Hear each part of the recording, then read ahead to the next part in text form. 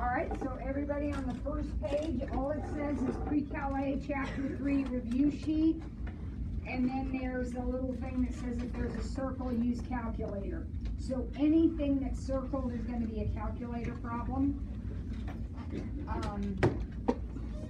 And that's okay. All right, we'll figure that out as we go. All right, so has everybody got a sheet of paper out so you can work along with me?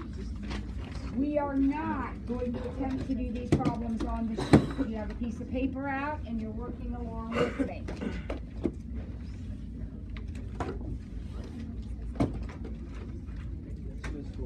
Yeah.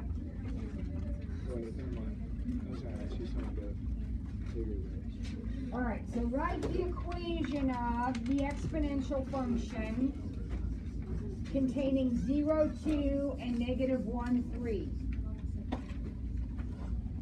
All right? So it's the first thought that pops into your head. Exponential function. Exponent. Y equals A times B to the X. That's the first thing that pops into your head, or should pop into your head. Right? Yes. All right. Now what?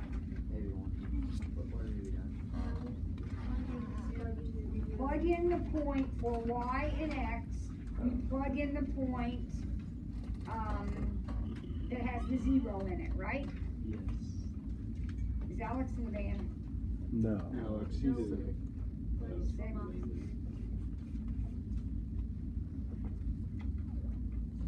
Alright, so we're plugging in.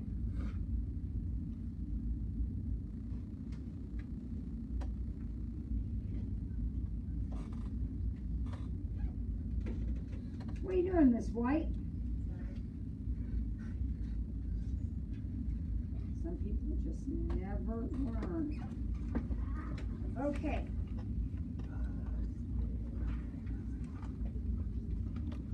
Alright, so I'm plugging in the point that's got a 0 in it. So 2 equals A times B to the 0. So 2 equals A. We call that what? Our initial value. Now we have Y equals 2B to the X.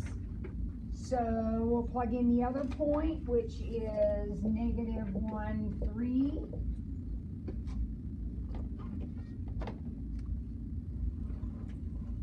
Right?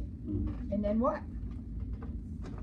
And then you divide by 2. Divide by 2.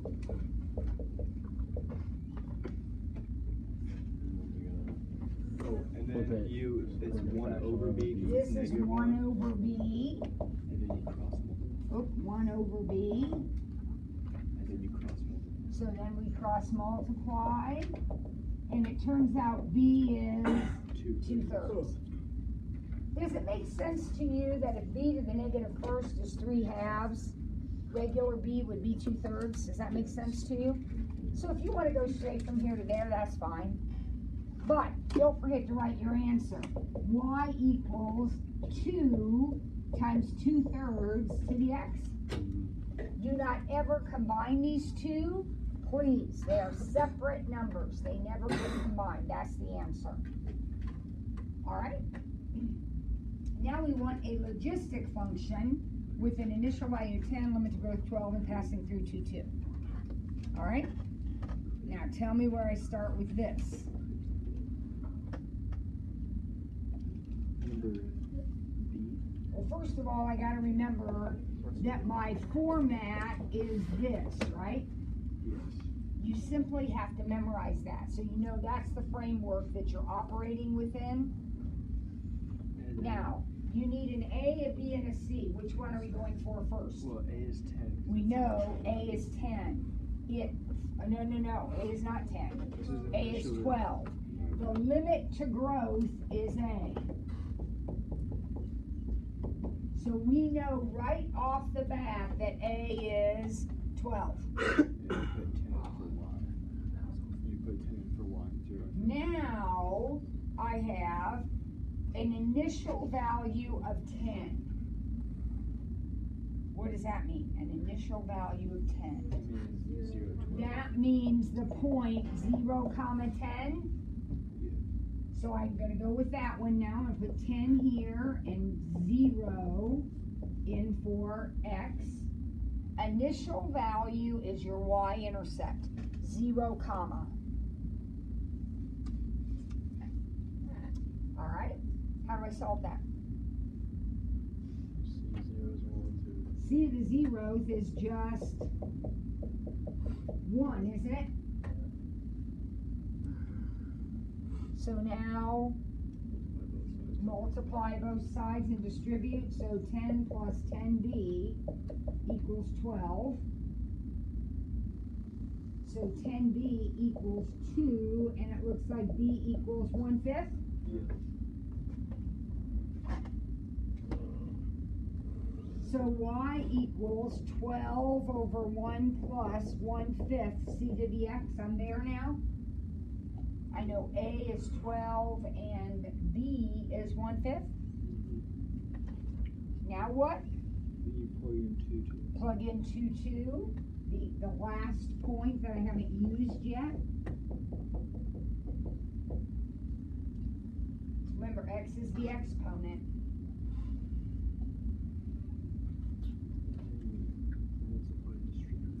Multiply and distribute, so we're going to have 2 plus 2/5 c squared equals 12.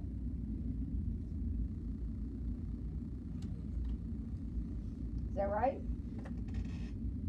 Now we'll subtract 2, so 2/5 c squared equals 10.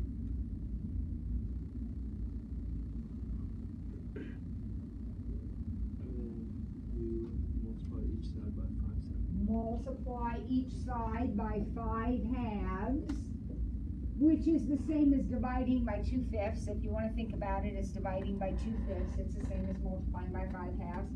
So c squared equals what? 25. How nice. So c equals 5. There's a lot of work there. Do not get so excited you forget to write the answer. The answer is 12 over 1 plus 1/5 times 5 to the x. And are you tempted to multiply those? Probably tempted, but you're not going to do it, right? Those are two separate numbers.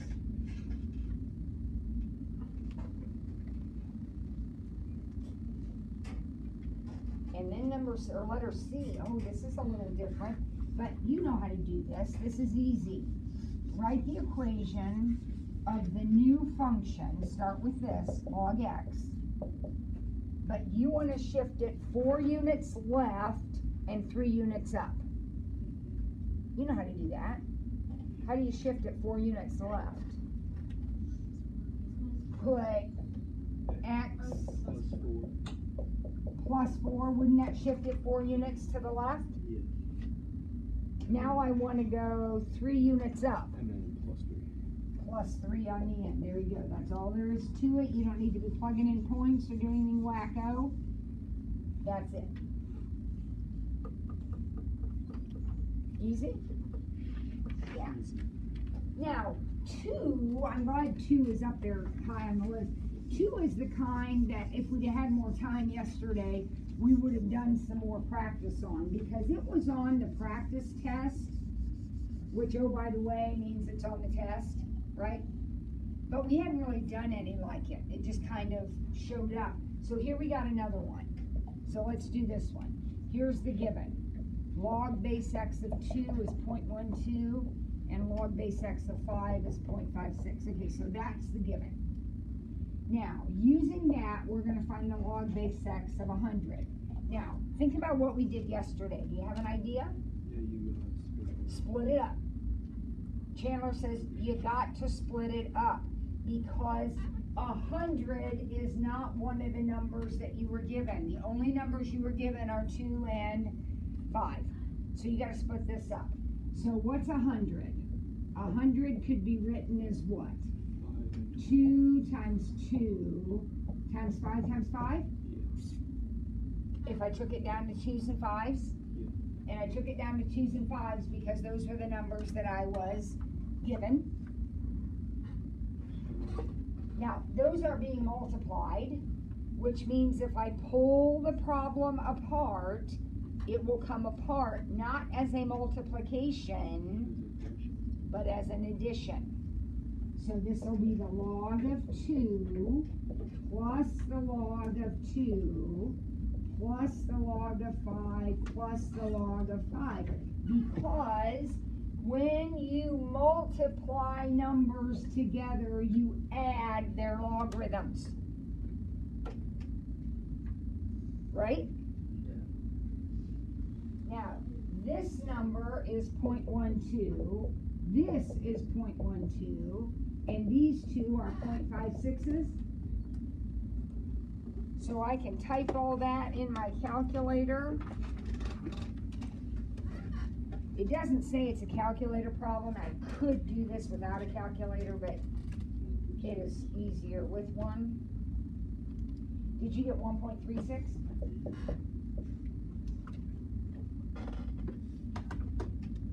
Is that right?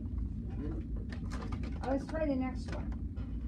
Same given, but this time it's the log base x of 25x squared.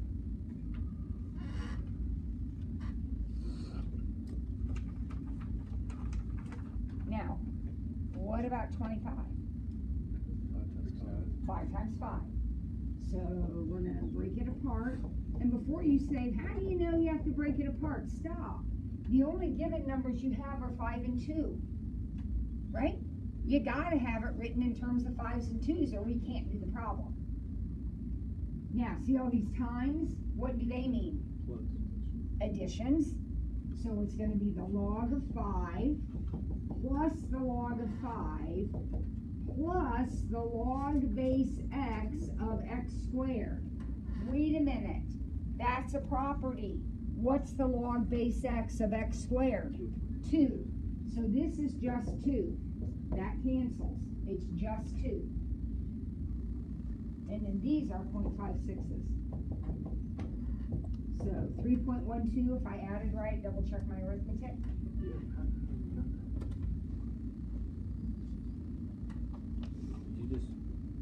Did you just already know that, or? What? Log x5 is 0.56. That was given. Okay. That's the given. No, I don't know that. It's totally made up. It's the given. All right, there's one more. Here we go. It says the log, evaluate the log base x of the 4th root of 2x. Now, first of all, radicals do not live peacefully in logarithm land. So we're going to take that 4th root and do what with it? Change it to, not to the 4th power, to the 1/4 power. So this is the log base x of 2x to the 1/4 power.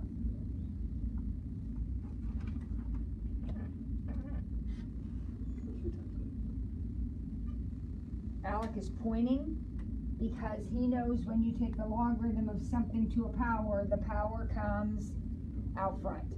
So this is 1/4 the log base x of 2x.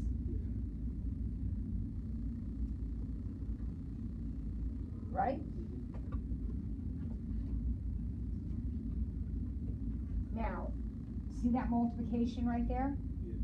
We're going to pull that apart, and we're going to pull it apart as an addition, right? So we have the log base x of 2 plus the log base x of x. Now, this number is 0.12. They gave me that one. What's the log base x of x to the 1st? That's a property. That's 1. Nobody's ever going to tell you that. You are supposed to know that. So our answer is 0.28. So, what is the key to doing those problems? They're pretty easy, but what's the key? Know your property. Break down whatever it is they give you to find the log of, pull it apart, and when you pull it apart, you're always going to pull it apart as an addition or a subtraction, depending on whether these have been multiplied or divided. You'll always come apart as adding them or subtracting them. Always. Okay? All right, number 3, solve. Okay, these are logarithmic equations. And when I look at problem A, I am bothered because what? What's bothering me about this equation? There's 2 logarithms. If I'm going to solve an equation, a logarithmic equation, there cannot be 2 logarithms on one side. So I'm going to do the opposite of what I was just doing. Over here, I had to pull it apart. Now I got to put it together. It's a plus. So how are these going to go together? As a multiply. So it's going to be the log base 4 of 5x minus 10. Since their logarithms are added, I'm going to multiply those 2 things. So what? 16. Exactly. And how did you get 16? You said 4 to the second equals 5x minus 10. When we have one logarithm, the only way to get rid of it is to translate it into an exponent equation. So 4 to the second equals 5x minus 10. So, like Braden said, 16 equals 5x minus 10, 26 equals 5x, and x equals 26. Yes. Can we just wrote 5.2? What? Would it be okay if we wrote 5.2? Yeah. I don't want you rounding it off, but since it's a finite decimal, that's fine. Okay, B. Logarithmic equation. The log base 6 of 21 equals x. Now, notice that's circled. That doesn't mean a calculator is allowed. That means a calculator is required. I could do this problem without a calculator if it were the log base 6 of 36. Would you agree with me? Why? 36 is 6 squared. So this would be the log base 6 of 6 squared, which is, of course, 2. 21 is not a power of 6. So I need a calculator. So what am I going to do? What? Well, yeah, but I can't put in base 6 on my calculator. 6x equals So 6 to the x equals 21. Get rid of the bad logarithm. Base 6 is a bad logarithm because it's not on my calculator. Once I've gotten rid of the bad one, I'll put a good one in, log or ln, either one. They're good logarithms because they're on my calculator. What happens to the x now when I do that? It drops in front, so x log 6 equals log 21. So x is the log of 21 over the log of 6, which now I can type in on my calculator. Log 21 divided by log 6. And I got about 1.699. I can round that off. Is that what you got? Yeah. All right, everybody follow those steps? Now, C is not circled, but it looks so much the same. It looks like the same kind of problem. And in fact, I will do it the same way. So I'll start out by rewriting this. How? X to the third equals 7. Now, the reason that a calculator isn't necessary is because the exponent isn't the variable. If the exponent is the variable, I need to log in order to pull that off. But I don't need to do that here. How do I solve an x cubed equation? What do I need to do? Cube root it. So I'm going to cube root both sides. So what's the answer? X equals the cube root of 7. Done. Done. Move on. What do you mean simplify? Rewrite it as 7 to the 1/3? Yeah. Absolutely, that isn't simplifying it, but you can rewrite it if you choose. It doesn't make any difference. I am not mixing. Some of you say, oh, but you said no radicals. I said no radicals in logarithm land. Is there a logarithm in this problem? No. So I'm going to leave it cube root of 7. If you want to write it 7 to the 1/3, that's perfectly okay. They're exactly the same thing. It doesn't matter. Whatever flips your switch. All right, next equation. ln x plus ln 5 equals 2. Do not think for a moment that there is anything different about this problem. There isn't. LNs are just like logs. They are logarithms. They function the same way. So I have 2 LNs on the same side of the equation. That bothers me. So what am I going to do? I'm going to put them together. And when I put them together, since that's an addition, they will go together as a multiplication. So ln 5x equals 2.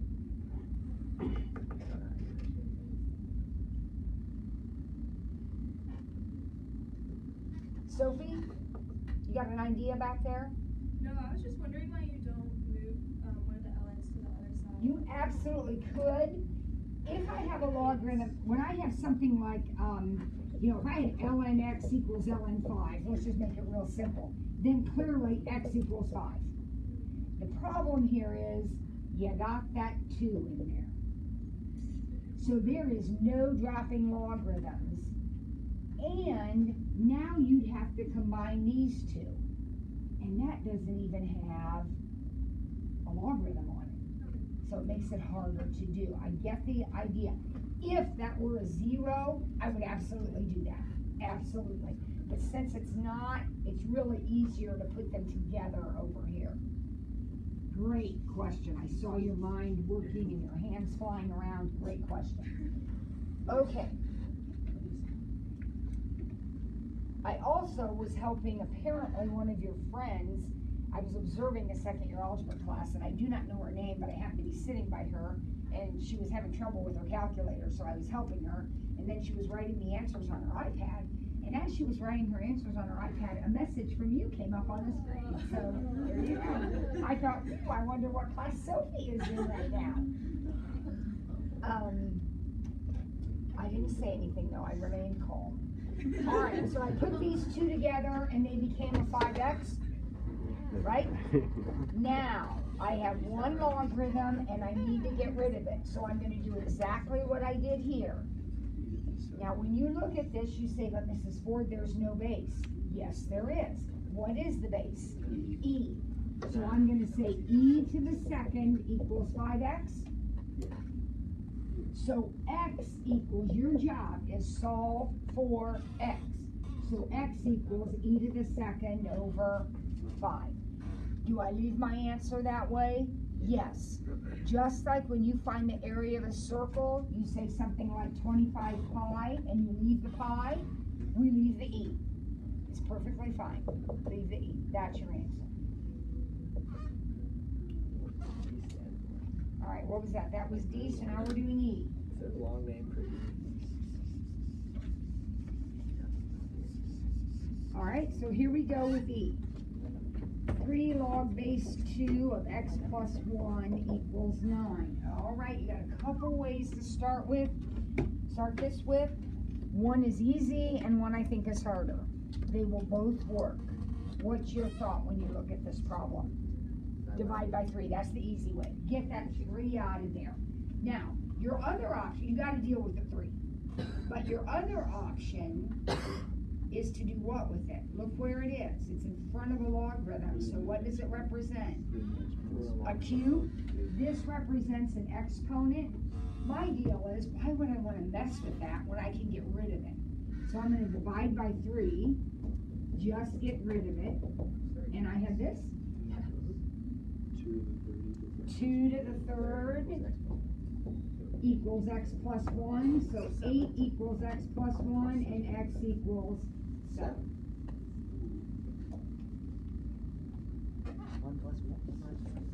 1 more logarithmic equation to solve. So what's your thought on this one? Division. The LNs cancel. Oh, the LNs don't cancel yet. No, no, no. Kids will try to cancel them. And that's when I get my pen out and write something like, ah, on the paper. I got one of those. Why can't we cancel the LNs? Because you need to combine them. Yeah, you can't do anything if you've got two on one side. So, I'm gonna put these two together. Notice they're being subtracted, Division. so they're gonna go together as a division. X minus 2 over x plus 1.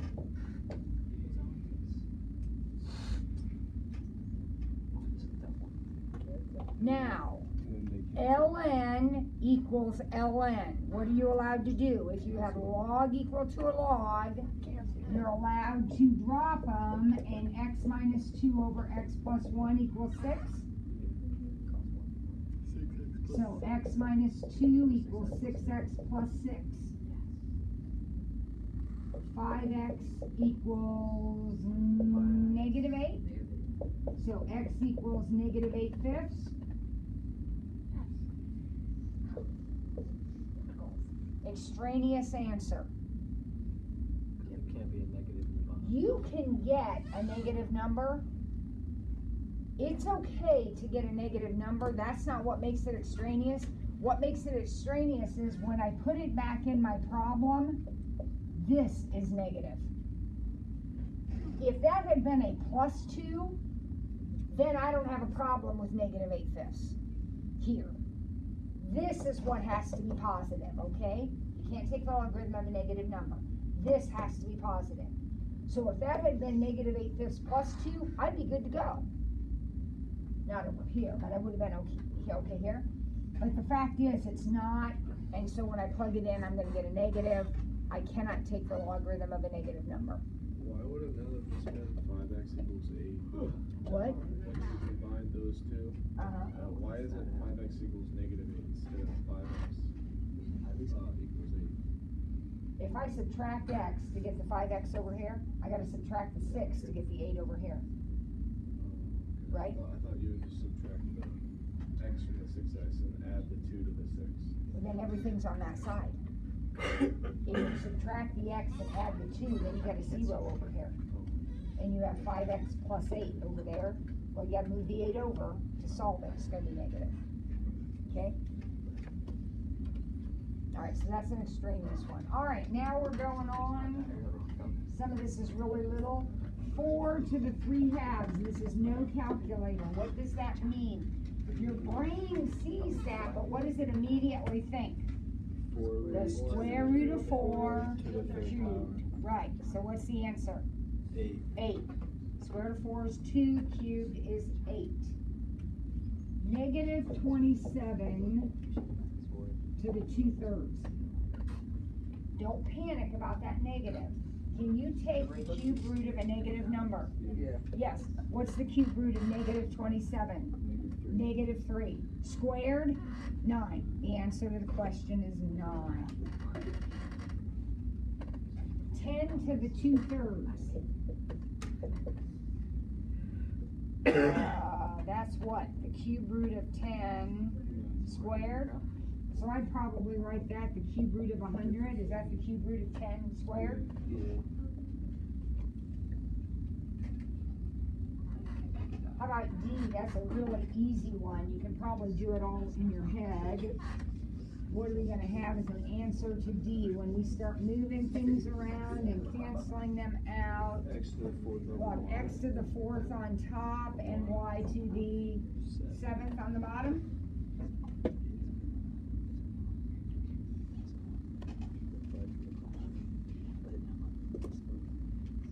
Right? Okay, now we're going to do some sketching. Alright, so let's look at all the ones. Let's look at A, B, and C first. A, B, and C are all exponentials. Okay? So remember that you are starting with this as your idea, right? That is your exponential. Not x equals 0. That's your exponential. That's what you're starting with. Now, when I look at, and remember, I'm going to sketch these without plotting points because I remember all my rules. But if you forget your rules, you can set up a T-chart and physically plot points, right? You know that that's generally the shape you're supposed to be getting, right? Now, I'm going to do it from the rule standpoint, so I'm not going to plot points. So I have 1/2 to the x. Now, I need to recognize something here. 1/2 is 2 to the negative first. So that equation is really 2 to the negative x. Would you agree? Yeah. So Chandler's given me one of these because he knows if the exponent is negative, if I change the sign on x, what happens? I reflect across the y-axis.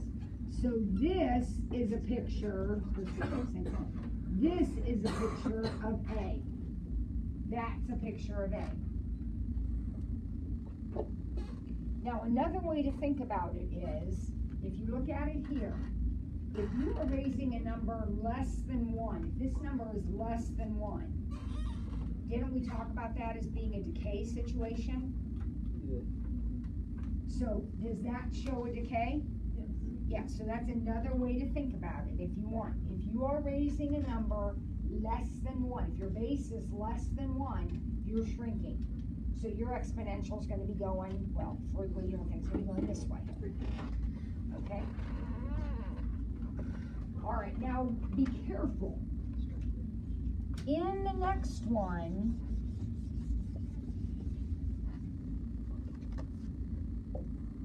we have 3 to the x, and we're making it negative. Flip it over there. That one simply flips upside down. This is 3 to the x, kids. That's this, right there, it's 3 to the x. But when you put a negative in front of it, you fold it over, so it's going to look like this. And the point that was 0, 1 is now 0, negative 1. So that's a picture of B.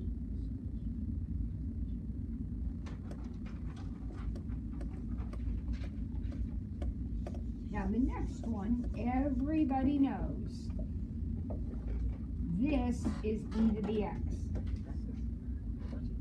And that's the point 0, 1. That's e to the x. Now what happens when you multiply it by 2? What does it do? It stretches it, right? Makes it twice as tall. So it is going to look like this. And what point is that? It's not the point 0, 1. It's been doubled, so now it's the point 0, 2. Stretched, twice as tall.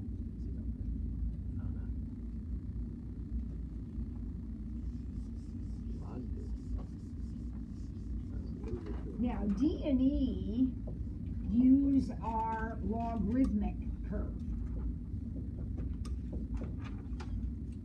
So that's ground 0 for D and E. Now tell me what's happened to it in D. Left 1. So instead of the asymptote being at 0, the asymptote is now over here at negative 1. Instead of the point being 1, 0, the point is now at the origin. Same curve, 1 unit to the left.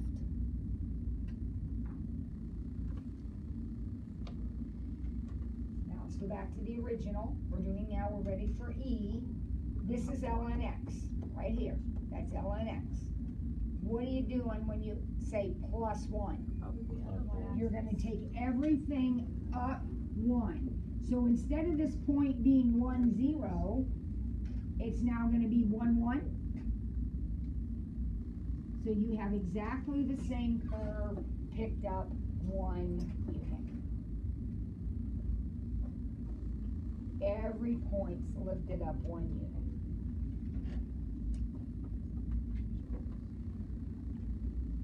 For 5D, all right, this was 5D right here. So we're looking at this curve right here. I'm on problem 6. List the following. Here it is, 5D. Domain. What's your domain?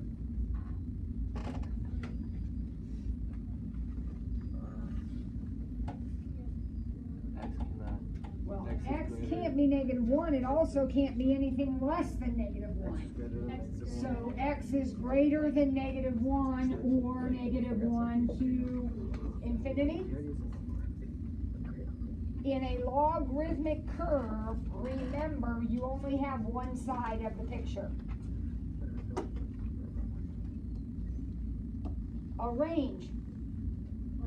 All real numbers. The range of that guy is all real numbers. It goes down forever and up forever. All real numbers. Would you say it is continuous? Yes. Can you draw that without lifting your pencil? Yeah, I know it's got an asymptote, but there's nothing on this side of it, so I don't have to lift my pencil. Would you say it's increasing or decreasing or some combination of both? Increasing. It is increasing on its entire domain. Left to right. As you move left to right, your pencil goes up. Does that thing have any symmetry? No. Is it bounded? Yes. Now, when we talk about bounded, we really talk about ceilings and floors. Does this one have a ceiling and a floor? No. Does it have a wall on this side? Yeah, but we don't really call that bounded. Bounded has to do with up and down. Extrema. No. No high points and low points. No hills and valleys. None of those. Asymptotes. Yes. It does. It has an asymptote. This curve has an asymptote at x equals -1. Now, end behavior, remember, is that whole thing about what's the limit as x approaches infinity, what's the limit as x approaches -infinity. Keep in mind that the logarithm curve does not have this. It has only one end. Right? Yeah. Okay, so what happens, x is approaching infinity, so we're heading this way. What is happening to y? What are these y values doing? They're increasing, so that's infinity.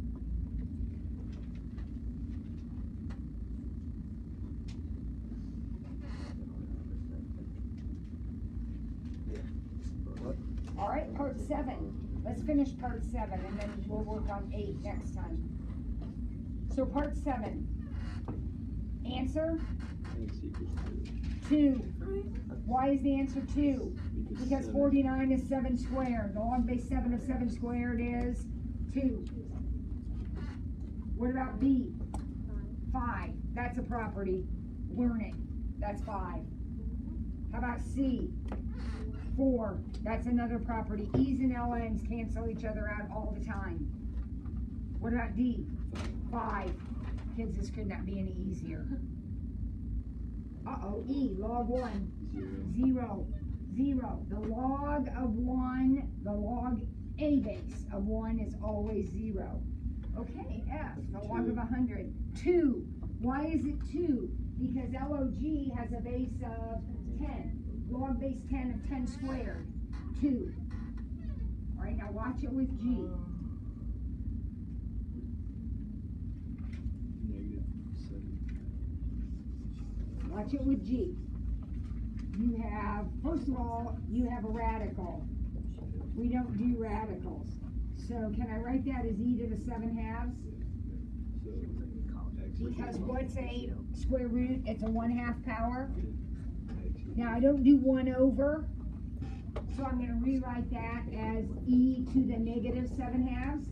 So it's X equals -7. So the answer is -7/2. Cathedral, let us pause as we come to the end of our How about day, 8? the end of our week. In prayer and especially 2/3. remember faith to be mighty, and those particular remember today. All the reunion, Everybody see 2/3 coming out of there? Yeah. All right, we will pick up with 8.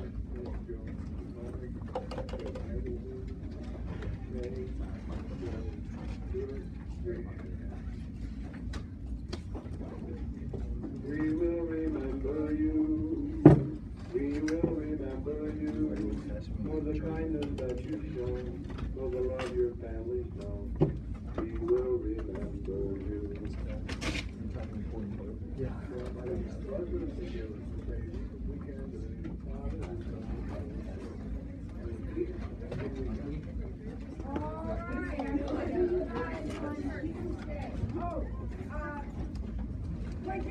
Turn that video off. Thank you.